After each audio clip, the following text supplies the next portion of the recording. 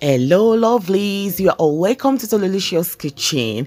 Lovelies, I'm sharing the super delicious croaker fish recipe with you. You're going to love this.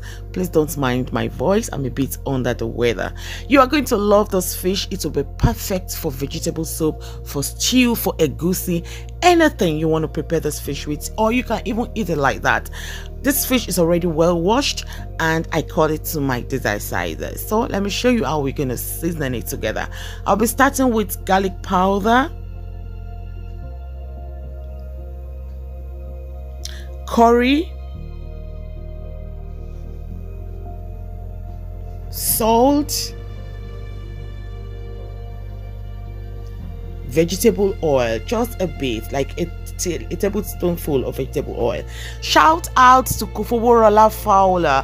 Thank you so much for liking our recipes. God bless you.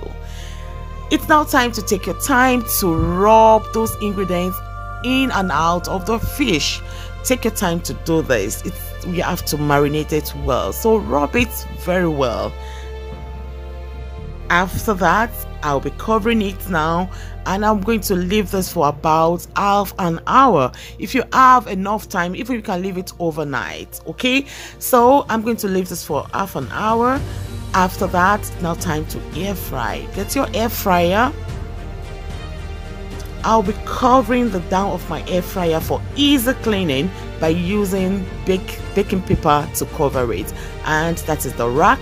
It's now time to grease the rack with some vegetable oil. That is our well marinated fish. Okay, after half an hour, my people, you're going to love this. Now time to arrange your fish on top of the rack.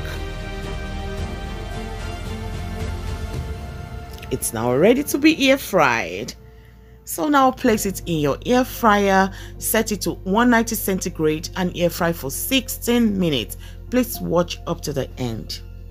After 8 minutes, you need to pause the air fryer, bring it out and flip over. It's now time to flip those fish over.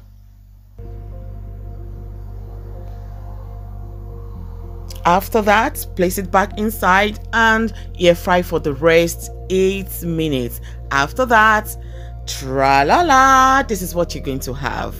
This is so yummy. You can eat it like this. You can serve it with your fried rice, with your jollof rice this way.